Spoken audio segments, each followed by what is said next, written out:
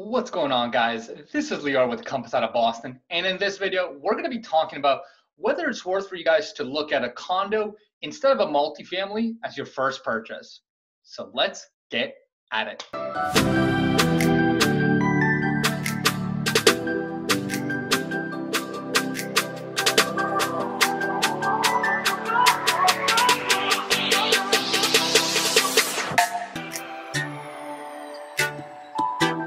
What's going on, guys? My name's Lior and I'm with Compass out of Boston, and in this video we're going to be talking about whether you should consider buying a condo instead of a multifamily as your first purchase. Now, before we get into it, two quick things. Number one, if you guys haven't already subscribed to my channel, smash that subscribe button because I put out so many videos every single week talking about what it's like to live around the greater Boston area, tips on buying, tips on selling and investing. So if you haven't already, smash that button. And number two, if you guys are even thinking about doing anything with real estate around the greater Boston area, hit me up shoot me a text, send me a call, send me an email, hit me up on Instagram. I get so many calls from you guys watching my videos and I absolutely love it. So hit me up and I will help you out. So let's get into today's content, right? So the reason I decided to do this video is because I've had a lot of people recently call me and tell me, hey, Lior, I really wanted to buy a multifamily for my first purchase. I wanted to buy a two-family, but prices here are just so crazy within greater Boston area. So does it make sense for me to just buy a condo? And here's the deal. Number one, yes, prices have been going up and they're really expensive. Multifamilies are really expensive now. If you're going to be anywhere within 20 to 25 minutes of Boston, you're probably looking at a purchase price for a two-family of at least $600,000 to $650,000. That being said, $600,000 to $650,000 probably gets you a pretty small piece of property that's going to need some work. If you're looking for stuff that's more turnkey, be prepared to start at $650,000 to $700,000 more realistically. So yes, prices here have been going up and up and up, and they're definitely getting more expensive to break into. So I don't think it's a bad idea to buy your first property as a condo, right? Because a condo is going to be, first of all, cheaper, right? So you won't have to spend $700,000 on a condo. You can get one that's much cheaper. And you can also do the same sort of, you can do a similar house hack, right? And I've talked about this in other videos where you can kind of hack your way in a condo, right? So you can buy a 2-bedroom condo, a 3-bedroom condo, and potentially get a roommate or potentially get 2 roommates that can help you pay the mortgage. Now, the other advantage that I see with buying a condo too is it's a lot less stressful way of breaking into real estate investing. So if you're thinking down the line, you want to own a lot of property, that's awesome. But remember, real estate is a slow learning curve and you don't want to necessarily overwhelm yourself. So a lot of people may not feel super comfortable buying a 2 or 3 family because it does require a lot of maintenance, right? You're responsible for multiple units. You're responsible. The whole foundation is your responsibility. All the mechanicals are your responsibility. The roof is your responsibility. So, you know, it is a lot of work and it is a lot of liability in your head. So for some people, a condo is the perfect way to break in because you can just take a small piece of a building. And again, you can kind of start to get the sense of what does it feel like to own a home? What are some common things that break or that need maintenance, and how much does all that cost?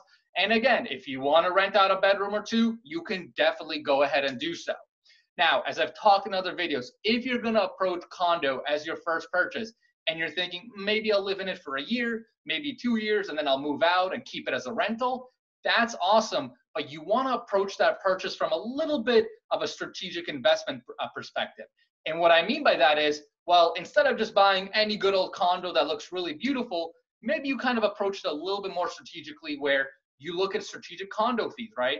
From from a rental perspective, you don't necessarily want to buy into a condo association that has monster condo fees. You know, there's plenty of buildings around the greater Boston area where condo fees can be easily 400, 500, 600, and way higher. So buying a condo into that kind of building may not necessarily be your best bet if you want to keep that if you want to keep that property as a rental in the future. Again, the other thing you want to look for is, are there things that can kind of create additional value, right? Whether it's in your equity or in the potential rent. So is there an extra dining room that could potentially be converted to a bedroom? You can still certainly do that in a condo. It doesn't have to be a multifamily. So let's say you have a 2-bedroom with a living room and a dining room.